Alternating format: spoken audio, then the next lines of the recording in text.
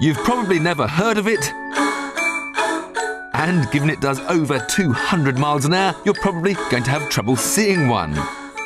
It's a Gumpert Apollo, the very latest supercar to vie for poster space on bedroom walls. It looks like a replacement for the F-16 fighter jet, and with a 0 to 62 time of just 3 seconds, a much faster replacement. It may not have the catchiest of names, but Roland Gumpert was the man in charge of Audi's rallying programme when the Quattro was so dominant. So he's taken all that four-wheel drive expertise and done nothing with it. Instead, he's just built a dream car that goes like you-know-what off a shovel. It may be road legal, but Gumpert has dreams of motorsport stardom. Only 25 cars have been built so far, with half of them out-and-out racing machines. Of course, all this raciness comes at a compromise. The Gumpert Apollo may be a road car, but simple, everyday practicalities are inevitably compromised. Like getting in.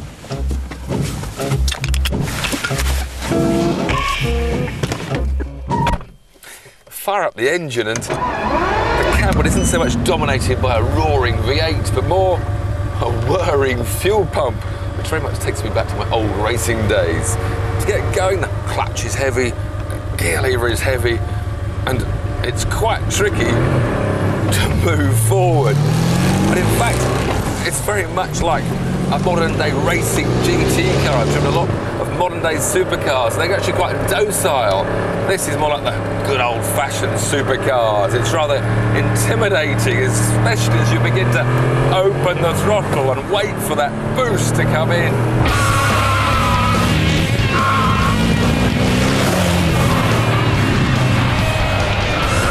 Quite a close driving position, very unlike the modern-day road car with the sort of sterling moss arms. Here I've got the steering wheel right almost in my face. Very racy.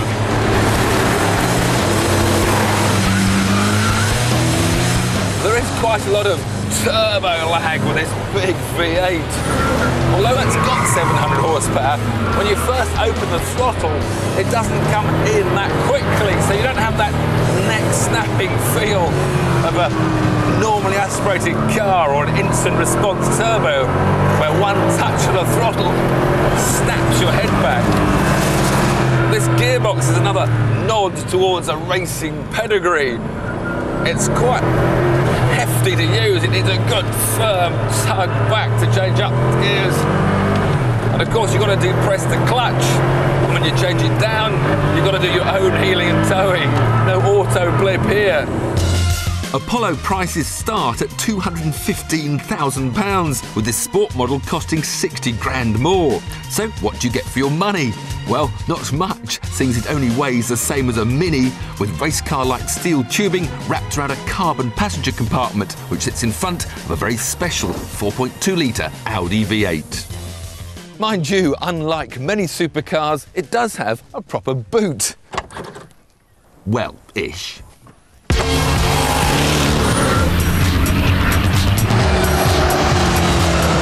Not a howling, beautiful noise, it's just a growling piece of anger right behind you.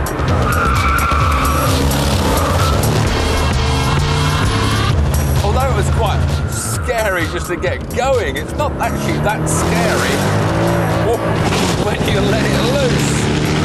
The car is very stiffly sprung, there's very little body roll, which makes it very safe and sure-footed. The handling balance really is predominantly understeer. The steering is very light, and it's actually quite difficult to feel the grip, but oh, the front will just wash out if you try to get into the power too soon. But what that means is that you can't get the boost up until you're almost straight, because you have half throttle, it just pushes more understeer. It's only when you unleash the full 700 horsepower that the rear begins to step out. It's just you can't get to the power mid-corner because of the turbo lag. Oh, ho, ho. Oh, power, no power, yes, no, no, no. Incredibly, the £325,000 race model has an even more powerful engine, but I'm not sure the car is ready for that just yet. With the Apollo, Gumpert has achieved his dream of building a supercar with an aerodynamic shape that not only looks stunning, but creates enough downforce to allow it to be driven upside down on the roof of a tunnel. I've been driving this car now for about 20 or 30 laps, and I feel more like I'm in the middle of a stint at Le Mans. This upright seating position is a little bit on the tiring side. Concentration is big, even though the steering is light. This is not a supercar for people that like the luxuries of their Lamborghini Murcielagos or Pagani Zondas. This is a supercar for someone that fancies a Le Mans racer with a tax disc on the screen.